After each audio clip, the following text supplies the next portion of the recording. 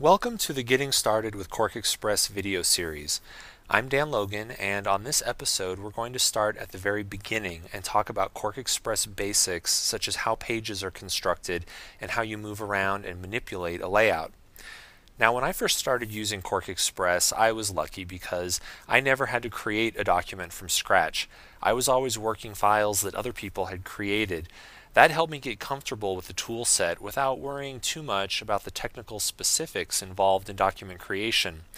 I encourage you guys to download the file that we're looking at today and play with it for a while before creating your own. This file can be downloaded from our website where we put this video. So let's talk first about moving around within a QuarkXPress layout. The first thing you need to learn about the interface in QuarkXPress is that it's very keyboard driven. Even when you're working with the mouse to move around or manipulate boxes, you should always keep your free hand on the keyboard ready to press any of the three modifier keys. The modifier keys are Command on Mac or Control on Windows, Option on the Mac or Alt on Windows, and Shift. While you're working on a layout, you'll frequently press one of these keys to modify the behavior of the action that you're doing. Let's take navigation as an example. If you look here on the Tools palette, you'll see that there are tools for navigating the document view, the Zoom and the Pan tools. We put them here so that new users know that they're available. But if you ever watch an experienced layout artist work, you'll notice that they never actually click on those tools. Instead, they use the keyboard modifiers to temporarily invoke the navigation tools. For example, right now I'm in the Text Content tool, which for many is the most frequently used tool, so they stay in that tool most of the time.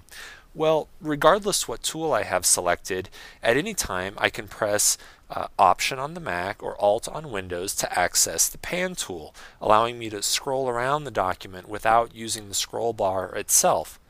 Or I can press the Control and Shift keys on the Mac or Control and Spacebar on Windows to invoke the Zoom tool and zoom in to an area of detail.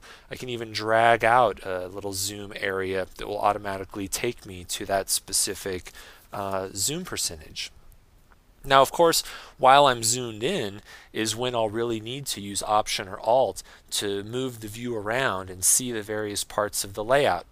Now, when it comes to zooming out, you can invoke the zoom tool with the modifier key and click to zoom out, but you have to add an extra key, Option or Alt, to make it zoom out instead of zoom in.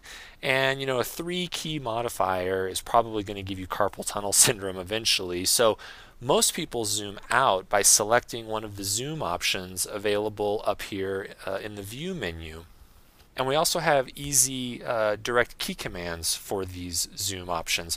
So for example, I might press Command 1 to set the layout to its actual size, or Command 0 to fit the view, to fit the page's view into my current window, or I can even press Command Option 0 to see my entire spread. Then if I want to zoom back in, I'll just press the keyboard command again and zoom in to detail.